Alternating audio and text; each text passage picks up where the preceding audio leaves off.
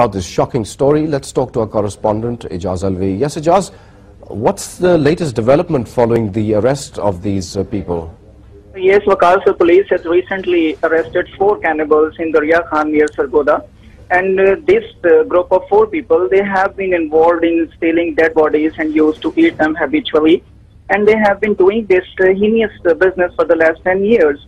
And recently a woman who is called Saira Bibi, who was 24, from Bhakkar, she died and was buried in the graveyard. And the next day, when the family came to offer their Fatiha, the grave was wide open and the dead body was missing.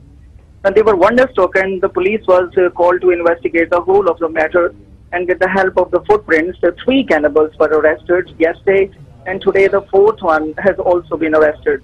And they have also confessed that they used to eat the human flesh like the African cannibals, and they also used to eat the dogs and like Koreans and Filipinos. And Ijaz, what are the people of Bhakkar saying about this case? Does the police know the complete extent of the crimes allegedly committed by this group? Can you give us some more? Yes, the people in Bhakkar, they were entirely ignorant of this type of activity because they have been involved in this kind of activity for the last 10 years. And if the people of Bhakkar had been in a position to know this, that they would have been stopped and they have been arrested. But they were doing this in a very stealthily and successfully. They continued this type of practice for the last 10 years. All right, thank you very much for that update. Ijaz Alvi, our correspondent in Faisalabad, telling us about the cannibalization of dead bodies in Bhakkar.